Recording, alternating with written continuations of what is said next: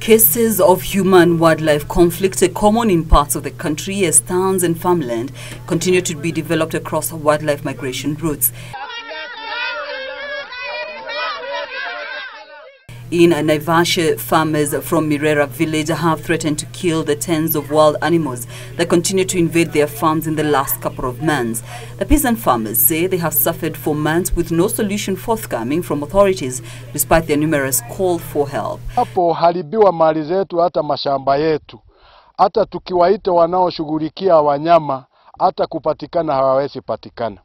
Na wakati wanapotokea kuja na kukagua vile wanyama wameharibu, watu wale hata kuonekana tena, hata mtu aadikishe mara 10 hawawezi patikana hata tena. Hata zile namba wanatupatia, namba hizo huonekana kama ni zaburi za kurokotwa hivyo, kwa sababu unapowapigia hakuna wowote ambaye anapatikana.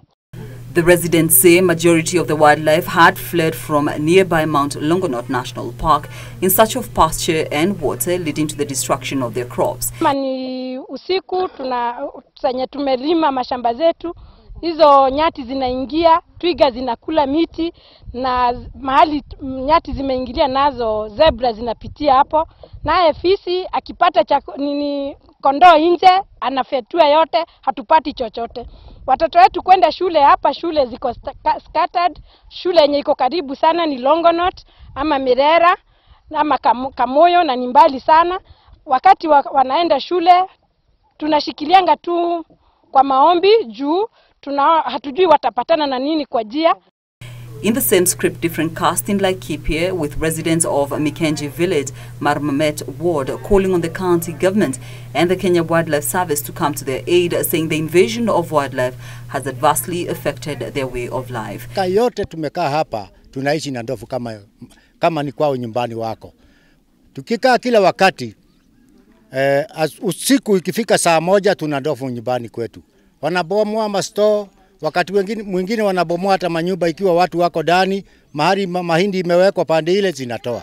Fears of a food shortage have hit the area following the destruction of food granaries. The residents accusing a contractor erecting a 54-kilometer electric fence of carrying out a shoddy job. Kwa miaka mingi sana, na wakati Uhuru alikuja akatupatia 200 million, yenye tunajua sisi tukiulizwa tulipatiwa 200 million ya kuweka ua. Na tulikuwa tunatarajia, kwa sababu KWS itaweka ua ya standard. Mimi ningetaka national government ifuatilie ijabo, kwa sababu contractor sijui kama ni yule anajua kabisa, sijui kama ni expert, kwa sababu ameweka ua Abadea, ameweka ua kule kwingine anasema, lakini sijui hii na ni ya strands 10, kwa nini ndovu inakata? In the latest incident, the animals are said to have strayed from the nearby Rumuruti forest, wreaking havoc by destroying 3 granaries where maize worth thousands of shillings was destroyed. Caroline Kamar reporting for Channel 1 Lunchtime News.